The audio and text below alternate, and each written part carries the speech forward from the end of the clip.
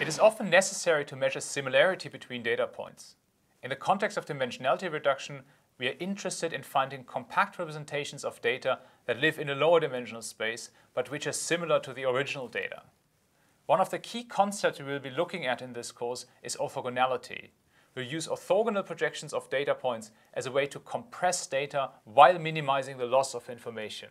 Thinking of data points as vectors in the vector space will allow us to look at two types of similarity between data points: distances of data points from each other and the angle between these two data points. Let's have a look at an example. Assume we're living in a two-dimensional world and we have two vectors, x and y. Things that we will be discussing in this course are how to compute the length of individual vectors. So that means for x, that means the length of this line here.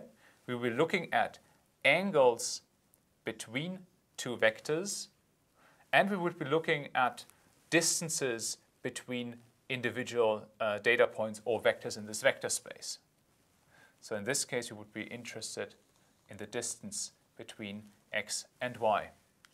In order to measure angles and compute lengths and distances, we need to equip the vector space with an inner product which allows us to talk about geometric properties in this vector space. In the next videos, we will be looking at computing lengths, distances between vectors, and angles between vectors.